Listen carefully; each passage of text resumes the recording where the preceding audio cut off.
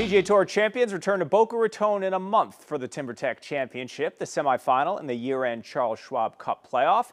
And after a year sabbatical, the tournament back at the old course at Broken Sound after impressive renovations. The excitement building at today's media day, where the course looks to be in terrific shape. Tour player and Jupiter resident Brett Quigley on hand, as well as defending champion Bernhard Langer via Zoom. The 66-year-old Langer, of course, is a longtime Boca resident and has won this tournament 3 times. He recently passed Hale Irwin for most Champion Tour victories ever with 46. He'd like nothing more than to get another in his hometown.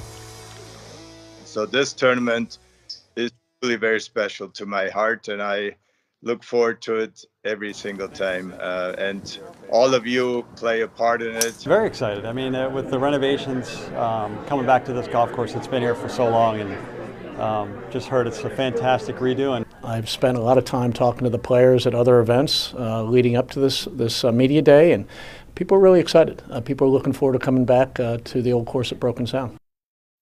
And the tournament tees off November 3rd and runs through the 5th.